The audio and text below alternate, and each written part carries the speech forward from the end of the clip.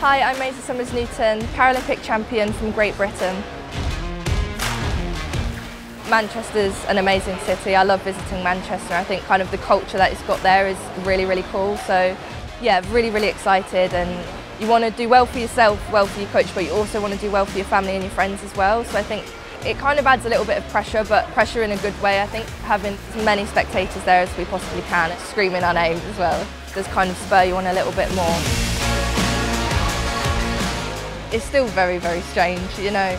I still see myself as Masie who swims, and I still see, you know, Bethany Firth, Ellie Simmons, Jessica Jane Applegate, all those top athletes in my eyes as kind of the inspiration still, because I think what they've achieved is just absolutely incredible. Even though now, you know, people say to me, but you're a Paralympic champion now, like it is still really strange. But no, I think it's amazing. If I can just inspire one person just to take up swimming, no matter their disability, age, you know, I think it would just be incredible. And yeah, I love it when people come up to me, it's nice. I can't wait to compete at the World Championships in Manchester this summer. Please get your tickets as fast as you can. I can't wait for you all to be cheering us on.